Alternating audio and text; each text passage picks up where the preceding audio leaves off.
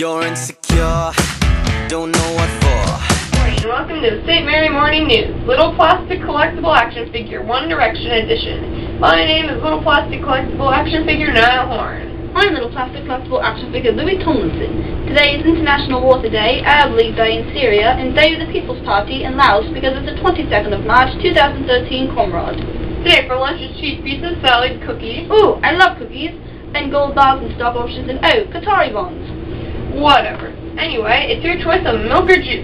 Today's weather will be partly cloudy with a high of 37 and a low of 26. Now it's time for the brilliantly random information that you'll really never need, and you'll use this at the dinner table, and your parents will be like, "Greg, did you learn that?" And you'll be like, "I learned that at my primary school, St. Mary's, where I grew in character, faith, and knowledge segments." The members of One Direction almost named the band Niall and the Potatoes.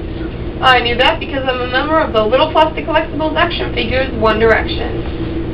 Today in history, in 1765, the British Parliament passed the Stamp Act, and in 1945, the Arab League was formed. Remember, if you have a talent show audition today, please go to the music room during lunch. God save the Queen. Take a look, it's in a book, a reading rain cloud.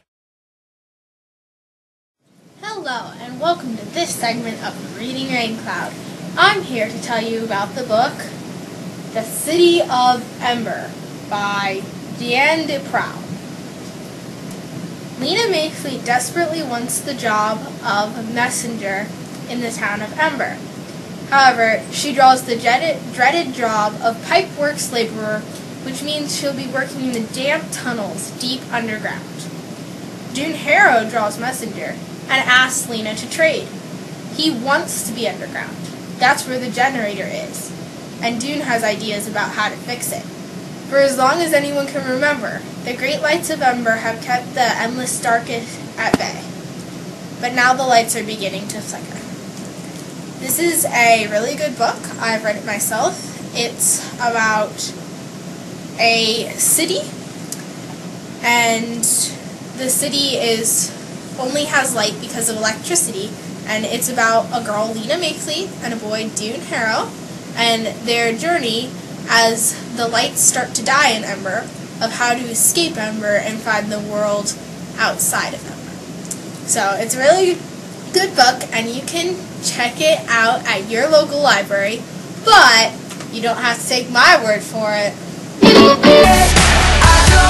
don't know what it is, but I need that one thing, and you got that one thing.